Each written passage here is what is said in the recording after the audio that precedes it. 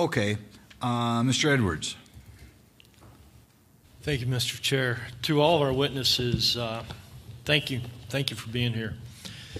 Sheriff, you were mentioning to us in your earlier testimony about gotaways. Can you tell us, how do you know how many folks got away? What vehicle do you use to observe or measure gotaways? Congressman, yes. We use two methods here in Cochise County and the state of Arizona. Currently, we have a virtual camera system that runs the whole state of Arizona and parts of New Mexico that's monitored 24/7 through my office. We use our statistical data and compare that with our Border Patrol partners to ensure that we have accurate numbers on gotaways. Gotaways are defined as people that are seen on cameras that are never apprehended. The other aspect on the CBP side, one of the tools they use is the aerostats, commonly known as a blimp. I was told this year that out of the 13 blimps, they were coming down at the end of this fiscal year, which is next month. There's only 4 left, from my understanding, one being here in Cochise County. The sophistication of camera equipment on those aerostats is one of the main ways of counting the gotaways. Now, I can surmise and say the fact that when those 4 come down, what are we going to be using on the federal side to count gotaways? I predict those numbers will go down drastically. I've asked in D.C., I asked what the replacement of those aerostats would be, and they said they haven't developed the technology for that yet.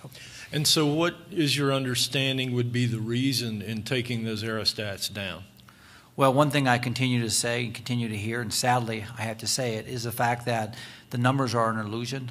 I call them non-political numbers if they're reported accurately. But number 2 is it's a shell game. It's a shell game. It's a word game to make the American people feel safe. When we know here at the community level, especially here in Cochise County, that's a false narrative. I would also say this, and in my travels, part of National Sheriffs as Border Chair, I deal with all the way up to the Chief of Border Patrol and many others.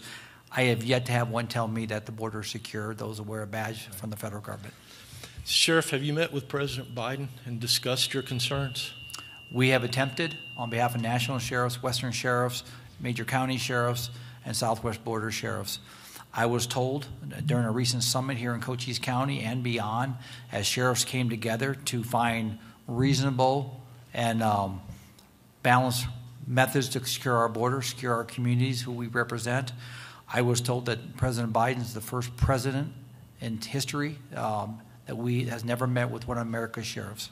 And so, to your knowledge, President Biden's not met with any sheriff in America to talk about border security. I just got back from another meeting in Florida with sheriffs, and to the best of my knowledge, he still has not met with any sheriff in America. Has anyone in the administration given you any encouragement or told you that they were behind the sheriffs in America to partner with dealing with this crisis? To answer that question, Congressman, the answer is no. I will caveat that with this. On the onset, myself and about a dozen selected sheriffs that are very engaged from the urban areas to rural areas to the southwest border to the interior met with Secretary Mayorkas. I actually personally hand-carried him a 16-point collective plan to secure our border that was put together by sheriffs around the country to include my border committee at national level. 3 months later, I had heard nothing. Approximately 3 months later, I asked him where that plan was. He had a chance to review it to see if we can have some collective thinking or compromise. He asked me what plan did I give him. So that's the last I've heard on that. What can Congress do to help you and the other sheriffs address this border crisis?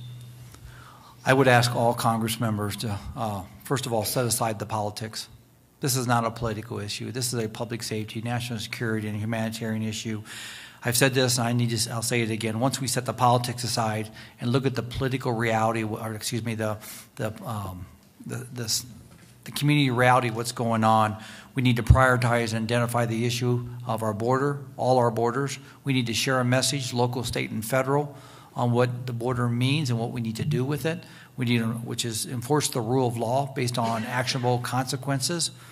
We need enhanced judicial oversight on our border, which, if you put that in comparison, if I took all the judges out of Cochise County, when we arrest them, have to see them the next day, the judges see our incarceration folks, and there's no judge, they're automatically dismissed and released. That's what's happening on our border, and together we can move forward. But until the politics is removed, and people get their head out of the sand, we got to get that done before we can move forward. Sheriff, do you think that this is a political stunt in what you see today? Do you see this committee behaving in a political way? I've had the opportunity, obviously, Congressman Biggs and Siscomonte, I've worked with being our own congressman from Arizona, but the other three I have not met with you until today.